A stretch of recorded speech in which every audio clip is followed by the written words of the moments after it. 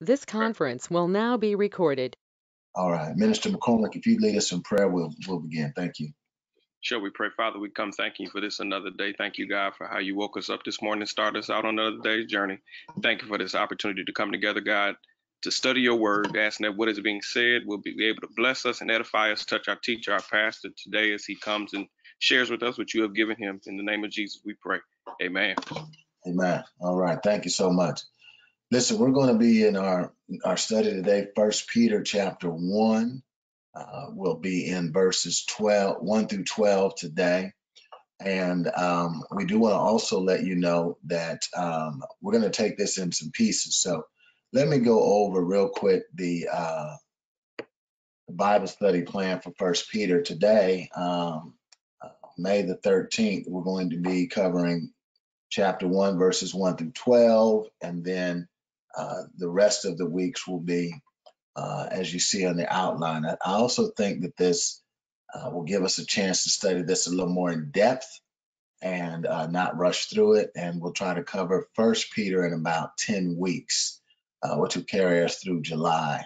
And then we'll go through 2 Peter, which is a little bit shorter. 2 Peter, when we finish 2 Peter, we'll do like we do sometime to take a Bible study break.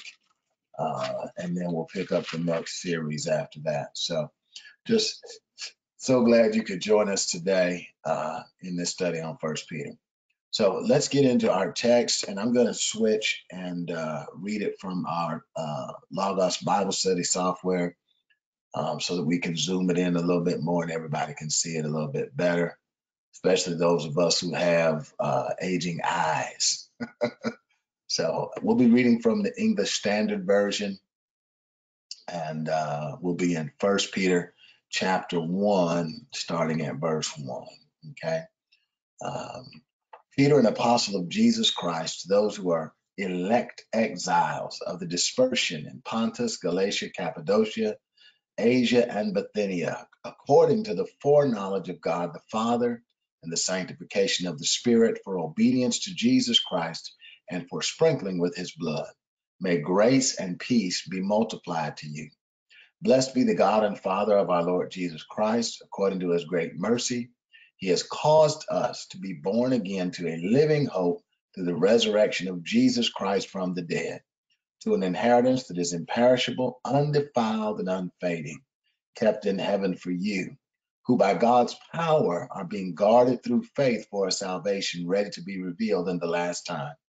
In this you rejoice, though now for a little while, if necessary, you have been grieved by various trials, so that the tested genuineness of your faith, more precious than gold that perishes, though it is tested by fire, may be found to result in praise and glory at the revelation of Jesus Christ.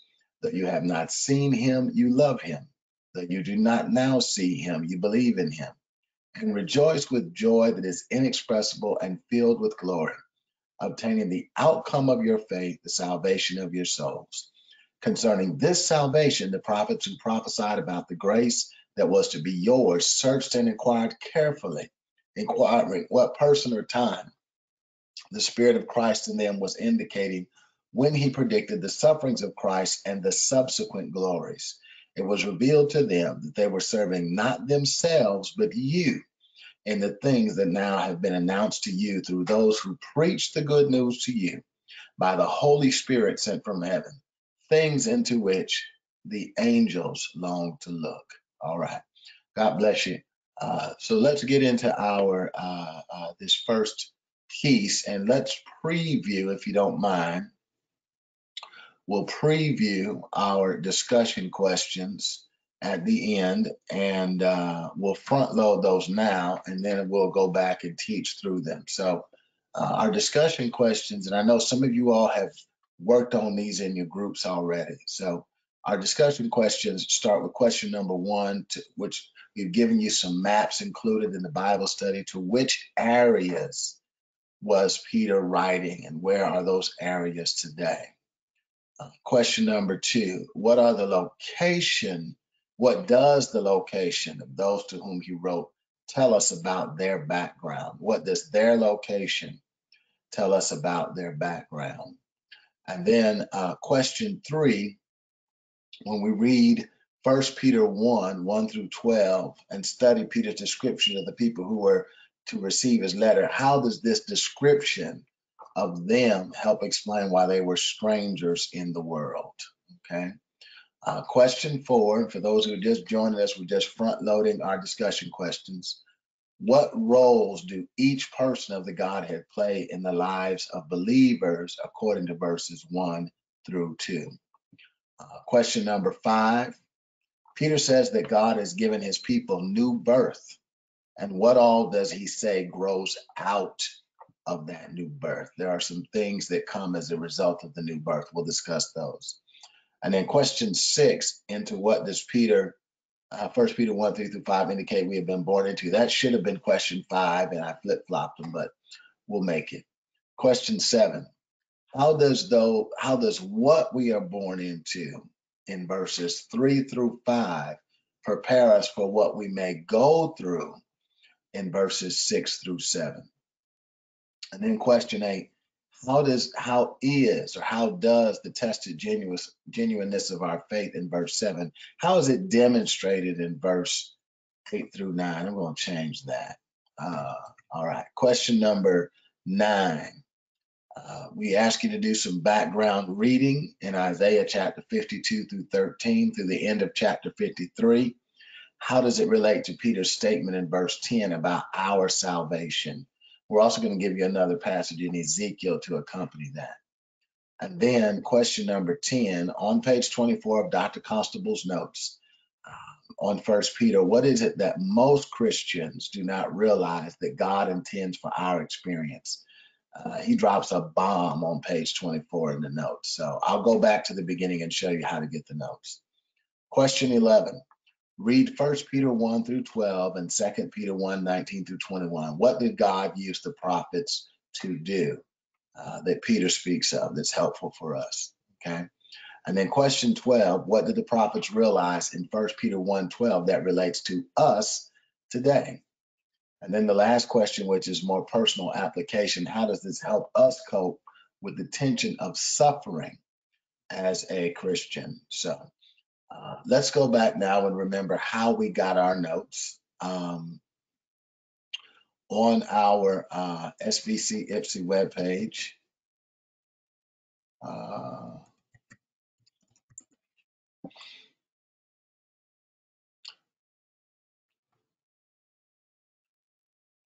on our SBCYPSI webpage, we went to the Bible study link, and here we go. Under events, go to Bible study. And if you go to events and then Bible study, we have the introduction notes there. You can click here to download Dr. Constable's notes on the lesson. And when you click there, it gives you the option of going right to Plano Bible Church, getting those notes. If you want to, you can save a copy of the notes and download them, or you can just use them on the screen. If you are using those notes and you decide to, I think somewhere on that page, there's an option to donate to support the work that they're doing. So we thank God for Dr. Thomas Constable. Pastor Waldo. Yes, sir, Rev, go ahead. And for those who are using the new app, from the home screen, you click on Connect, and then on Connect, you click on Bible Study. And if you click on the 1 Peter lesson, the notes are right there in each lesson. Download lesson notes and also download Dr. Constable's notes. Thank you. It'll be right there in there. So we go to the app, which I'm holding in my hand, and then we go to Connect. Okay, and then Bible study. Right. I don't have today's out there yet, but it'll be out there momentarily. Okay, awesome. Yeah. But the one from last week is out there. And that's the way it'll be going forward. We will probably be on the new website next week anyway. So awesome. Thank you, sir. Thank you. All right. So let's go back and grab verses 1 through 2 and talk about these a little bit. And what I'm going to do for us is do a little teach through, and then I'll pull in. We'll go back and read our discussion questions and look at those. So in 1 Peter 1, 1 through 2, Peter is talking to us about the fact that he is an apostle of Jesus Christ. He is writing to the elect exiles of the dispersion in a particular area. And this geographical area is described as Pontus, Galatia, Cappadocia, Asia, and Bithynia. So if we look at the map that we have, this is the Roman province, basically, of Asia Minor. So this is Asia Minor. Down here is Africa. Here's Egypt, Cyrene. This area over here is where Peter is primarily writing to. Okay. So when he is speaking to them, he is writing to them, and he reminds them that they are elect according to the foreknowledge of God the Father. And if you've been in our new members class, our new members discipleship class, we discussed the fact that foreknowledge is God choosing and knowing those who will come to salvation and determining their salvation beforehand.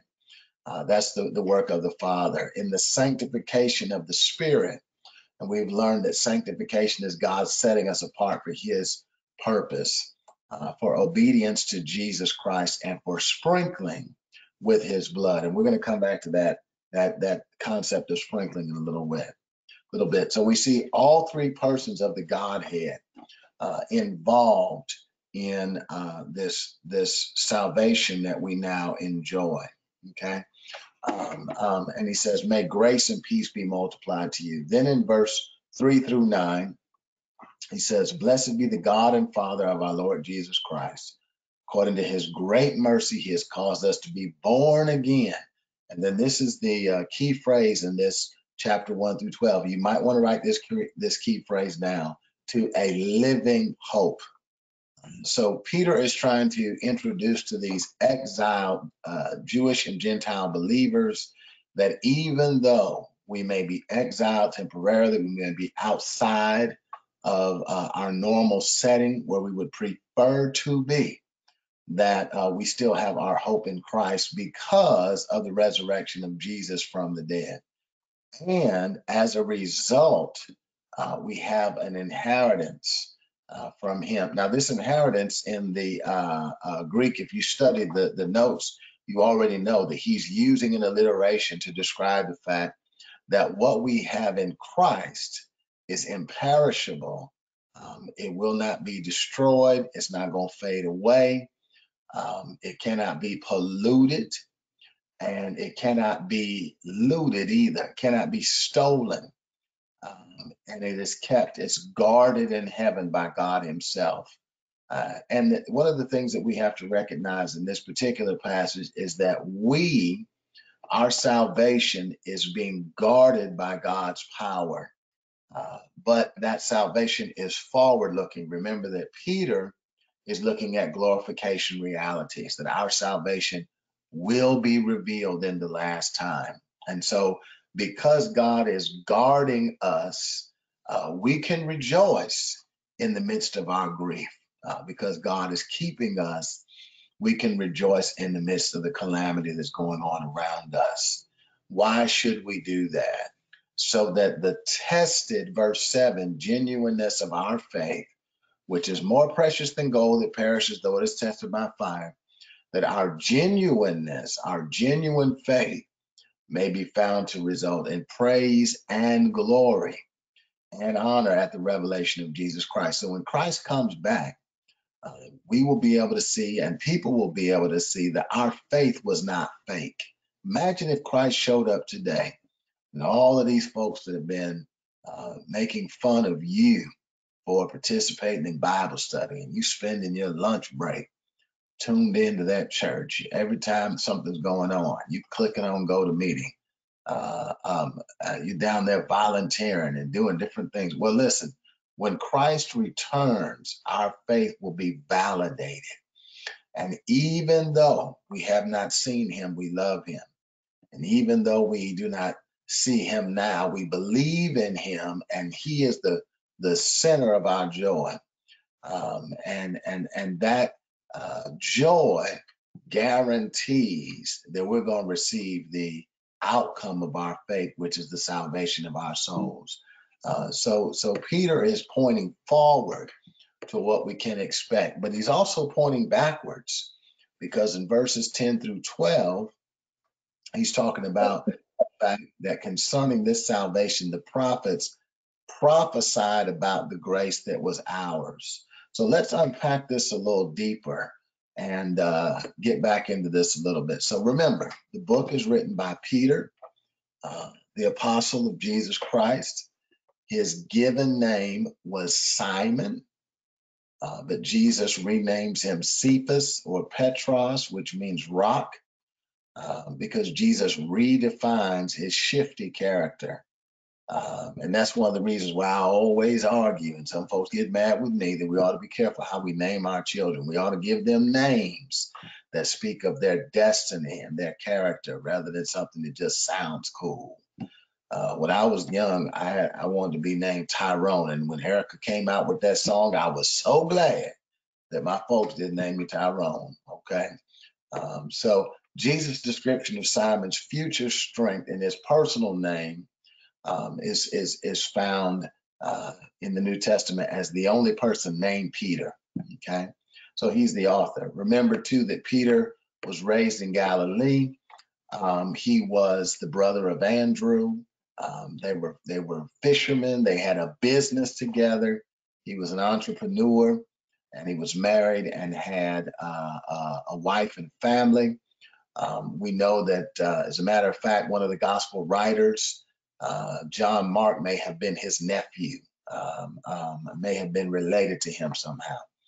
And so Peter is the first apostle that is called, the first disciple called. And it's interesting that Peter, who in his before the cross, who objected to the suffering of Christ, makes the center of Christ's suffering, makes the center of his epistle the suffering of Christ. So Peter, who objected and said, Lord, I'm not going to let you suffer. Later on, after the Spirit of God has informed him and he has been taught by Jesus, he understands better that suffering is part of our salvation. Just to rewind, the book was written around AD 64 during the persecution of Nero, the beginning of it, shortly after that, and that this persecution was more social and religious rather than legal. And he writes most likely from Rome, the emperor's headquarters, and so he's careful about how he's doing that. So remember that the book is written to Christians scattered throughout the provinces, as we showed you. These 5 provinces on this side of the map. And what area would that be known as today? What is this area, these 5 provinces? I know you studied it in your groups already. What is that area?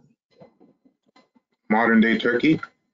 That would be modern day Turkey. Thank you. So this area of Turkey, Armenia, Azerbaijan, Georgia, over here we have Iran, Iraq, Syria. Down here is Lebanon and Israel and Jordan. This area from where we see Syria, part of Iraq, part of Iran, Azerbaijan, Georgia, Armenia, Turkey. This is primarily the area, perhaps a piece of Bulgaria, that Peter was writing to. This is where these folks had scattered from. And so if you were to go today to this area, there are churches there to this day that go way back in time to the time that Peter was writing. That first century church was in this area. Okay. So he's writing to people who are scattered because of their faith. Okay. And remember that he is writing for the purpose of encouraging them to stand firm on their faith, stand firm in God's grace. And remember that this concept of the grace of God plays out over and over in 1 Peter. And so the letter stresses life triumphant in conduct, in character, and in conflict. Okay. So we've talked about who these folks were. We've looked a little bit more about Peter's wish for them is that they would see God's grace multiplied to them. Let's look a little bit more about these recipients, because there are some verses that describe them. So in verses 1 through 2, he describes them as elect exiles. Elect exiles. He also describes their geographical location. He describes their salvation and the fact that God has chosen them for obedience to Jesus Christ and sprinkling with his blood, which has to do with cleansing, and we'll talk more about that. He also describes the fact that they are to be joyful in the midst of their trials. And let's be honest, with some of the things that we're going through now, some people have been laid off from their jobs. Some people are having emotional and mental concerns because of what's happening around us. But Peter, this book reminds us that we can have joy in the midst of our trials, in the midst of our grief, because our salvation in Christ and our position in him is secure. He also describes them as having not seen Christ, yet loving him and working toward the outcome of our faith. He describes to them who they are. Now check this out. Peter nor Paul is thought to have ever traveled through this region and established these churches to whom they are writing to. So how did he know about the situation of these churches?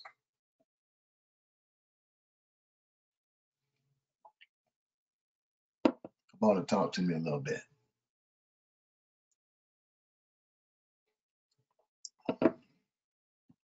How would he have known about the situation of these churches?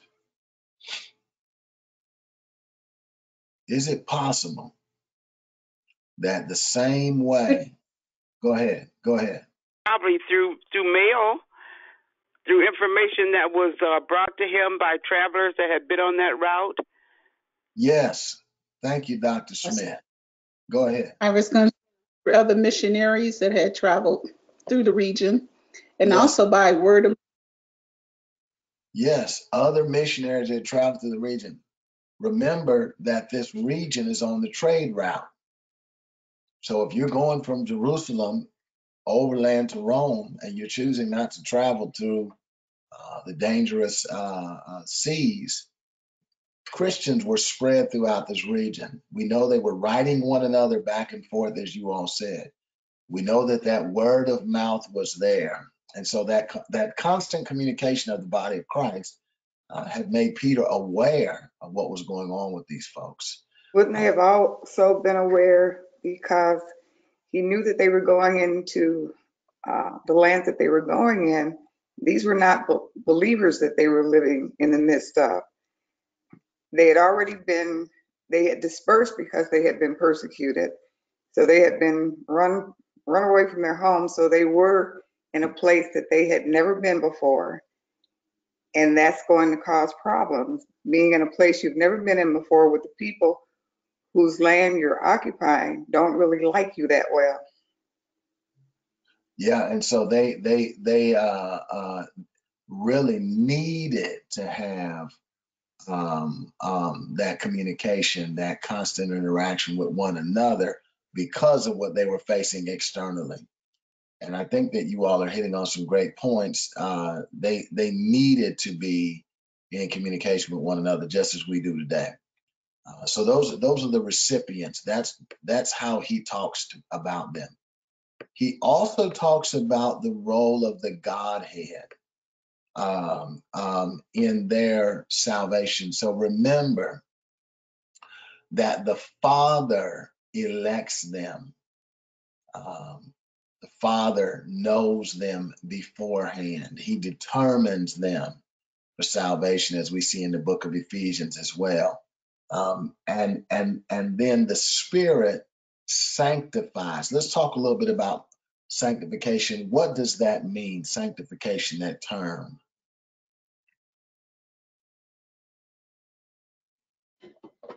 Process of becoming holy. Yes, Brother Ellis. It has to do with becoming holy. It's the process that God is making us more like Him. Yeah, and that's the work of the Holy Spirit, is the fact that He leads us to develop in our faith so that we look more like Him. And then the other piece of this is that that Christ calls us to obedience and cleanses us by His blood. Remember that our sins are forgiven because of Christ's death on the cross, which pays our debt that we owe, both because we inherited, as Romans chapter 5 teaches us, Adam's sin, but also as Romans chapter 6 teaches us, because we added to it by affirming Adam's choice to sin because we sin. And so as Romans chapter 8 reminds us, because of Christ, we have been cleansed. And Romans chapter 6 tells us we have been set free. So that's the role of the Godhead in the life of these believers. Peter does not want them to forget that Father, Son, and Spirit, all three, are working in concert to obtain our salvation in the future, not just in the present. Okay. So what are some of the results of this new birth? We talked about the fact that God has caused us to be born again to a living hope. And so this hope is not just past oriented, but it is our present reality. Okay. Let me ask you a question. What is hope? What is hope? Hope in the Greek word has a much stronger meaning. It means to have a certain expectation. It is an anticipation of something you are completely certain about it, and you have no doubt about it. All right. Thank you, Brother Foley.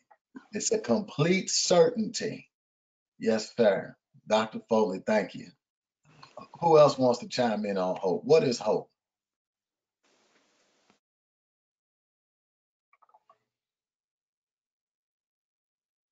Now, let me say one more thing about what Brother Foley said. It's a complete certainty, even though it's not already a reality. And in this passage, hope is tied up in the resurrection of Christ. Because He got up, our hope is certain. Okay. But one of the other realities of the new birth is our inheritance that we have, and we've already described those words: imperishable, undefiled, unfading, kept in heaven for you. And the fact that not only is the inheritance guarded, but that we are being guarded by our faith for a salvation that will be revealed when Christ comes. And so this is part of our package, our benefit package, because of the resurrection of Jesus Christ. Okay, this is the results of the new birth. And sometimes we don't think about the fact that I became a believer in Jesus, and now I've got some, heaven is my home. Yeah, but listen, there's some stuff the Lord is doing for me right now. Okay. So that's some of the results of the new birth. But in addition to the new birth, one of the things that we also have to recognize is that the new birth helps us deal with trials. So you might want to write this down, that God guards us in the midst of our grief. God guards us in the midst of our grief. If we go ahead.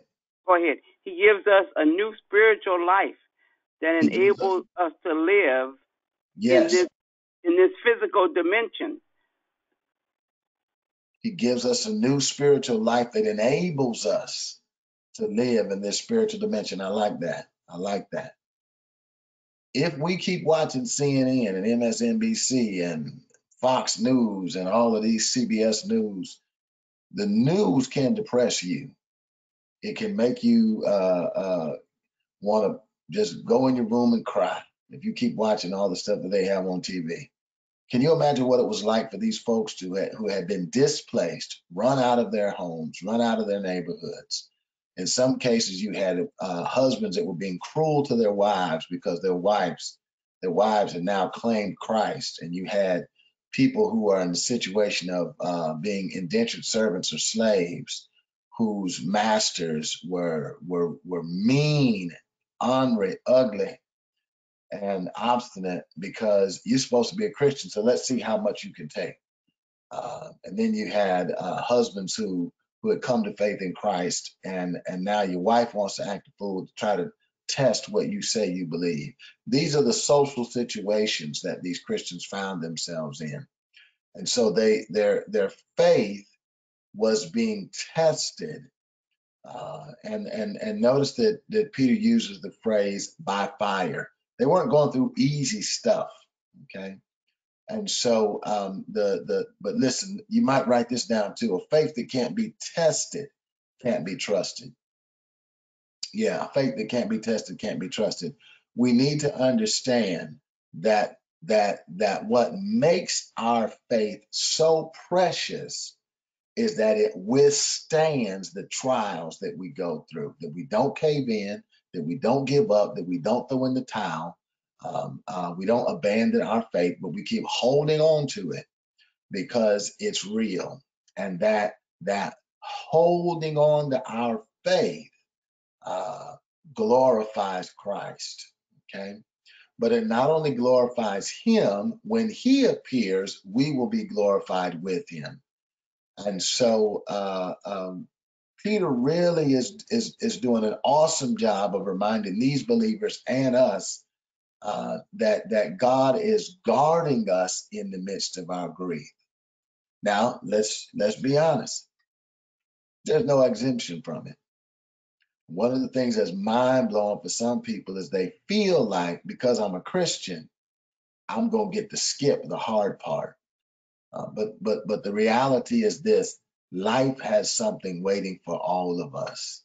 It has some rough stuff for all of us. So this new birth that we've experienced, God guards us in the midst of our grief. Okay, and so our genuine faith has been tested and approved. It's been tested and approved, and when Christ appears, it will honor him, and we will experience glory. So as Peter is wrapping this section up, he points backwards. He's been pointing forward toward glorification realities, but now he takes a look backwards and pulls in some Old Testament concepts. And that is that the prophets, the Old Testament prophets, were prophesying about the grace that would be ours. Okay. They were looking forward. And I was talking to a buddy of mine today who's Jewish, and I was explaining to him that the 613 laws of the Old Testament pointed toward our need for Christ, the Messiah. And so this Old Testament concept, it predicted the sufferings of Christ and the subsequent glories, but it also showed the Old Testament prophets that they were not serving themselves, but a future generation that was to come. So let's look at a couple of passages that deal with that. So,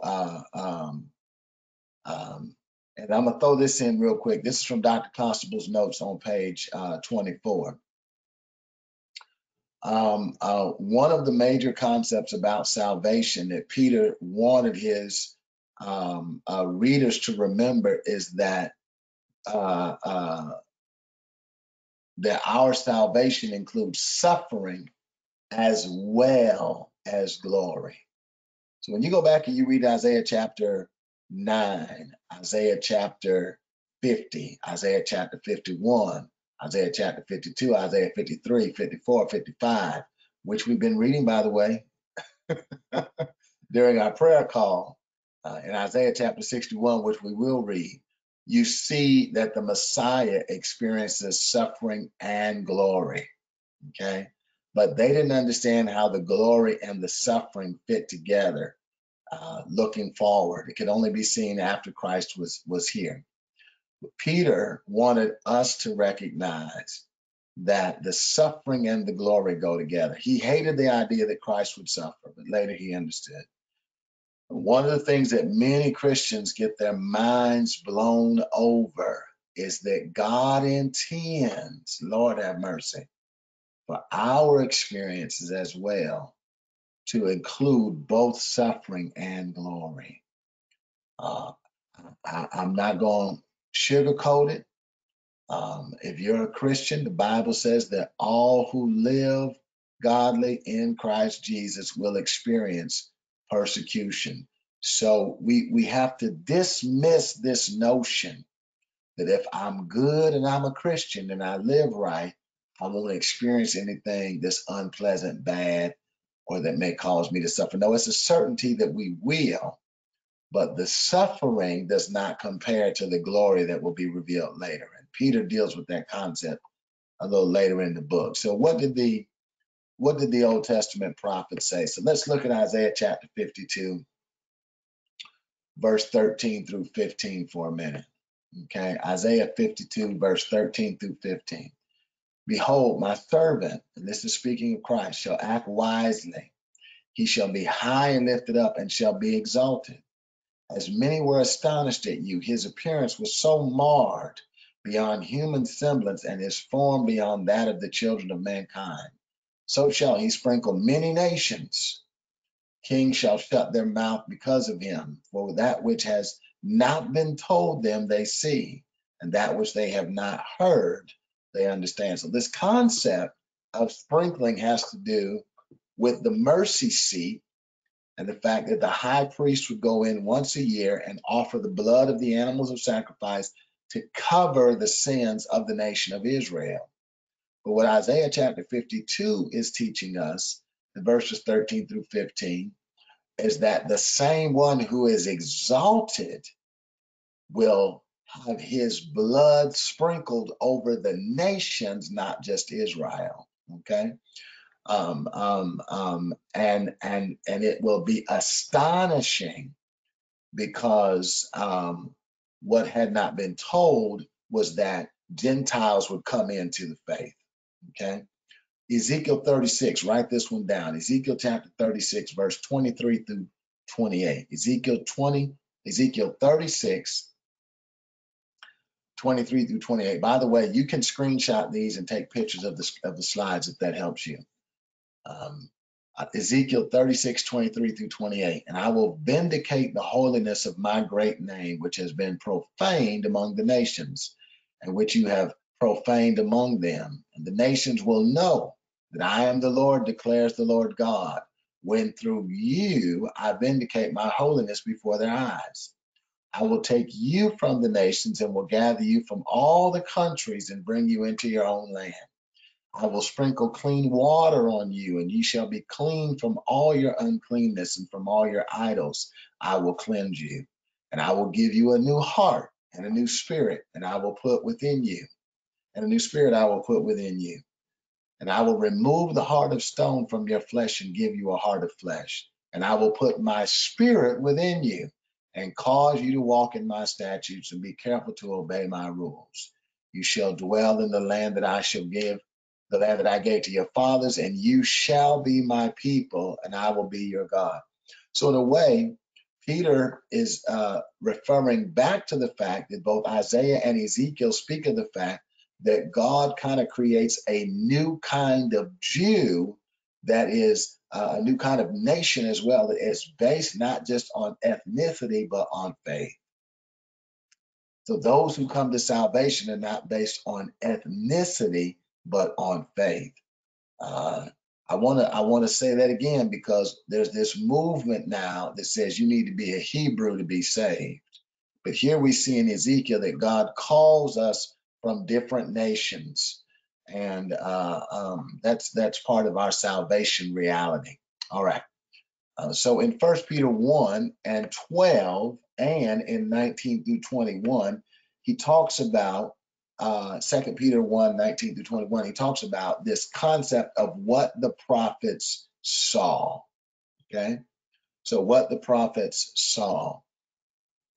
Verse 12, it was revealed to them that they were not serving themselves, but you, and the things that have now been announced to you through those who preached the good news to you by the Holy Spirit sent from heaven, things into which angels long to look. Remember that angels don't experience redemption and salvation.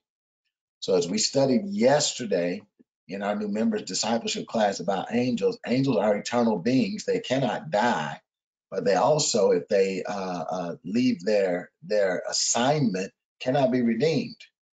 Only us as Christians have that opportunity. Only human beings have the opportunity to experience redemption. And so Peter in 1 Peter 1 and 12 is talking about the fact that the Old Testament prophets and those that the Lord used to preach his word had us in mind. Okay?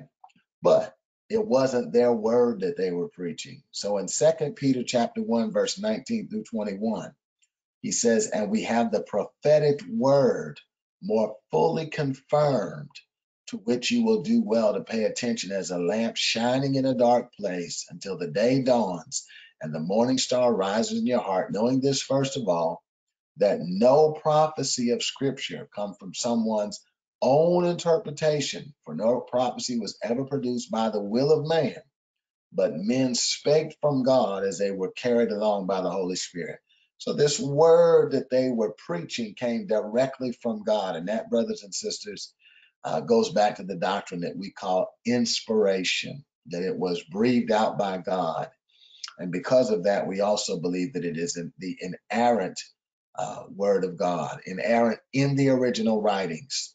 All right, listen, I don't want to talk too much. We need to get some questions and answers, some discussion here. So is there any question about anything that we presented so far before we go into our discussion questions?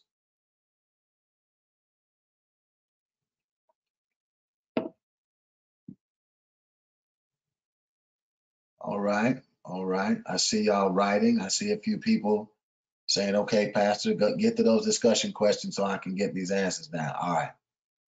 I'm going to ask the questions. You all are going to answer them, though. Okay. If we get stuck somewhere, I'll chime in. Question 1. When we look at the maps provided, to which areas was Peter writing? Where are those areas today?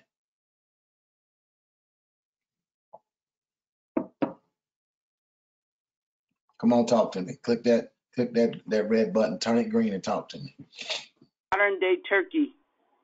Modern day Turkey. Where else? Also Syria. Mm-hmm. And Armenia. Mm-hmm. Right. In Peter's day, that area was known as what? Asia Minor. Asia Minor. Asia Minor. Okay. All right. Question number 2. What does the location of those to whom he wrote tell us about their background?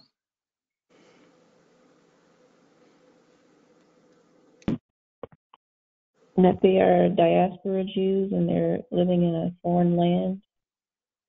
All right, Sister Ellis, that they were diaspora Jews living in a foreign land. Were all of them Jews? Were every last one of them Jews? There were Gentile Christians as well. There were Gentile Christians as well. They were in foreign lands, though. They were separated from their homeland. Yeah. So this area, Asia Minor, has a mixture of Jewish Christians and Gentile Christians, but the factor is that they were displaced. Okay. All right. Question 3. When we read 1 Peter 1 through 12, and we study the description of the people who are about to receive this letter, how does this description of them help explain why they were strangers in the world?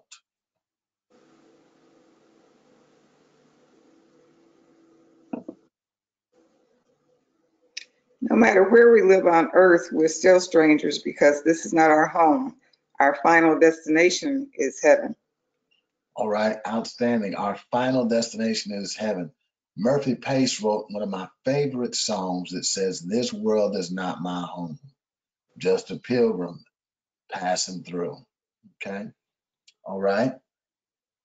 Question number 4. What roles does each person of the Godhead play in the lives of believers according to verses 1 through 2? God the Father, Yes. sanctification of the Spirit, Mm-hmm. and for obedience to Jesus Christ and for the sprinkling of his blood. All right. So the Father foreknows, the Spirit sanctifies, and Christ calls us to obedience. Outstanding. Obedience. Outstanding. Thank you. Question number 5. Peter says that God has given his people new birth. What all does he say grows out of that new birth? Well, our identity in Christ is All our right. living hope. He is our living hope. He is our inheritance and our salvation. All right. Thank you, Sister Herbert. Our identity, our living hope. You said also, say it again. Our inheritance, Inheritance. and then our salvation, which is the glorification of our future eternity with Christ. Outstanding. Thank you so much. Thank you so much. Question 6. Into what does 1 Peter 1 through 5 indicate that we've been born into? That was a phrase I had you write down. To a living hope. To a living hope. A living hope. Thank you. Thank you. A living hope. Let's keep that in mind. That's the key phrase for this first pericope, a living hope. Question 7. How does what we are born into in verses 3 through 5 prepare us for what we may go through in verses 6 through 7?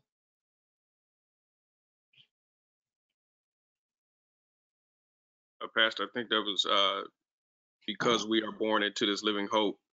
That living hope then guards us.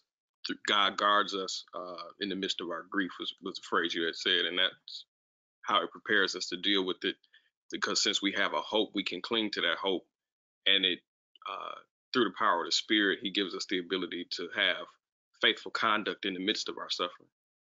Oh, Reverend, did you say faithful conduct in Yes, the midst of them? Yeah, because see, the thing is, what I want to do is poke my lip out and have an attitude.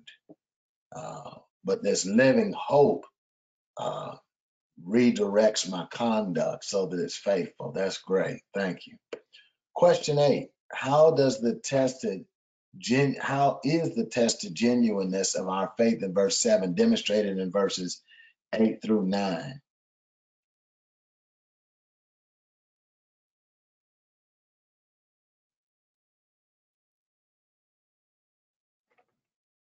Anybody want to take a stab at that? Okay, Dr. Smith, go ahead. Our faith is even more precious because we believe even though we have not seen, and we still rejoice in the hope through faith and love that in the end we will receive salvation for our souls, which is the end of our faith. Yeah, the faith is even that much more precious because we love him and we believe in him. Yeah, and as a result, we'll get the result of our faith when he appears. Wonderful. Question 9. When we read Isaiah 52 and the passage we read in Ezekiel, how does it relate to Peter's statement in verse 10 about our salvation?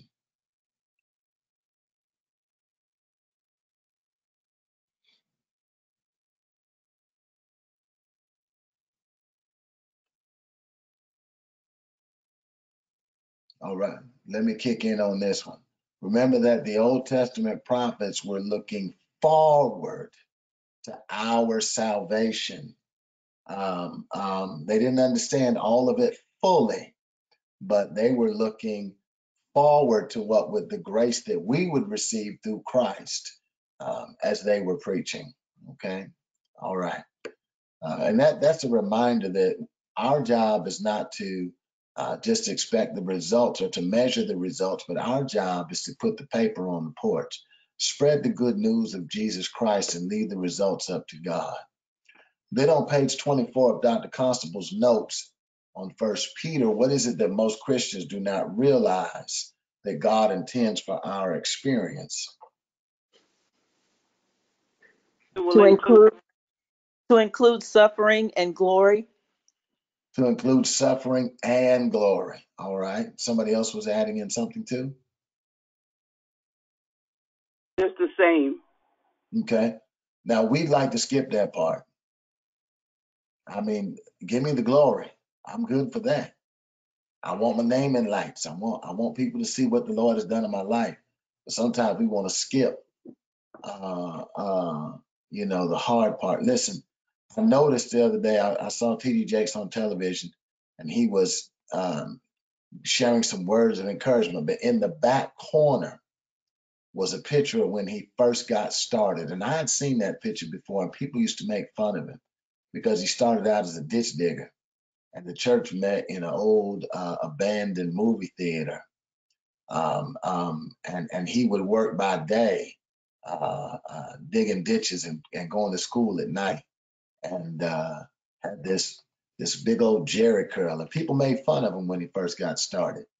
But people don't know how sometimes God can use suffering, can use our hard trials to develop what he's going to do in us later on. So if you're going through some stuff right now, I want to tell you to hold on, because God is not finished with us yet.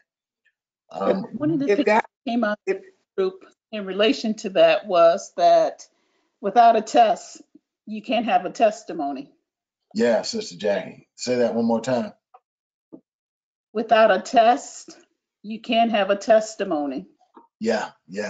There's no testimony. And listen, the testimony has I in the middle. and also, if Christ is our example, then Christ suffered. Yes. He suffered and then he was glorified. So if we are using him as an example for our lives, then we have to include the suffering part. Yes. And one of the things that brings us comfort is that suffering is a reality. No one is exempt from it. And so if I am going through suffering right now, or maybe have come out of a season of suffering, I'm in good company, because every saint goes through those seasons. Yeah. I think also, Pastor, that this suffering that we may go through, this pain and suffering, develops trust that we can have in God also, Yes, if we ma'am. have the faith in the first place. And I think it reminds us that there's a purpose behind this suffering and pain, and that is to draw closer to God. And Yes. that we remember in times of trials, for me especially, that it's for the cause of God and for our salvation. Yeah. There's a song that said he did it for my good. Yeah. That's awesome. Might I say that this all comes back to where we started with hope? Yes, and sir. the basis of the believer's hope is Jesus Christ and his resurrection from the dead. He Yes, alone sir. provides salvation and the promise of eternal life. But look, bro, folks, don't you make me tap this computer on this desk right here. All right. And Yeah.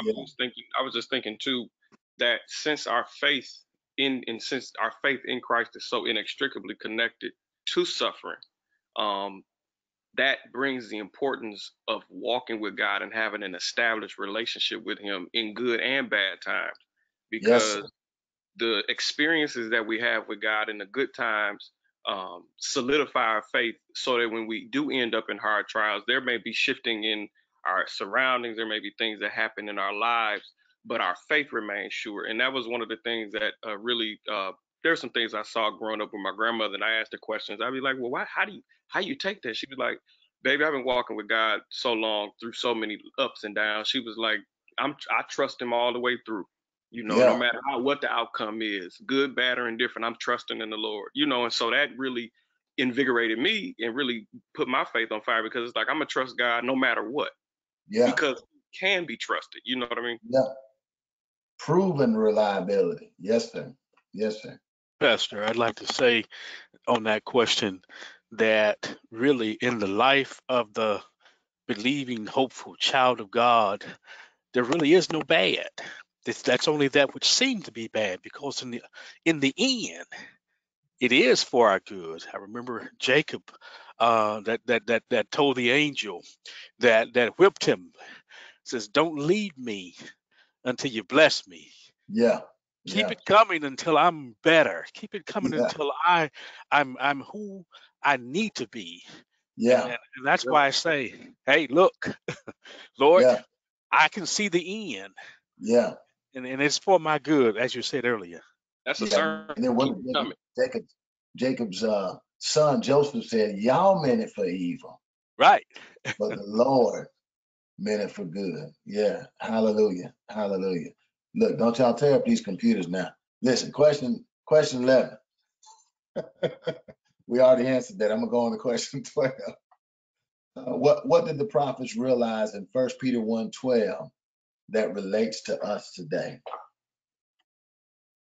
In 1 Peter 1:12, what did they realize? That they were not serving themselves, they were serving us. Mm.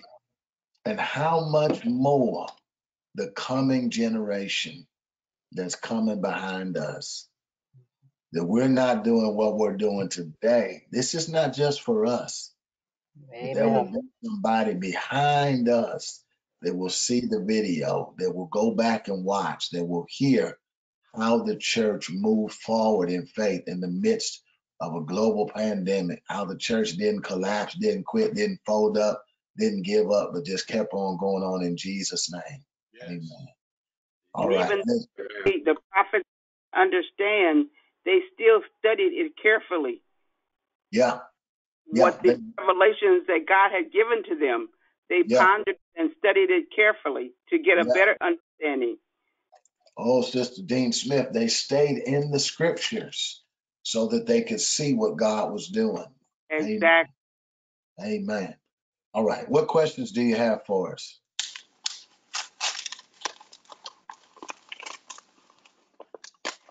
All right. All right. All right. Sister Lynette, I can't hear you, but I can see you, baby. I see you. Listen, let me remind us that next week's Bible study, I don't know about you, but I'm grateful. Next week's Bible study will be in 1 Peter chapter 1, and we'll be covering verses 13 through 25. And that will be out on the app and on the website. Y'all pray for me. I'm trying to get used to, I have a technological background, but I'm trying to get used to some of the new things we're using. So next week we'll be in 1 Peter chapter 1, 13 through 25. Anybody have any special prayer requests as we get ready to close? Yes, can we pray for the staff and residents at Clinton Manor? There are 7 staff and 13 residents that have COVID-19. All right. Yes. Hold on just a second, baby. I'm going to stop the recording just real quick. All right.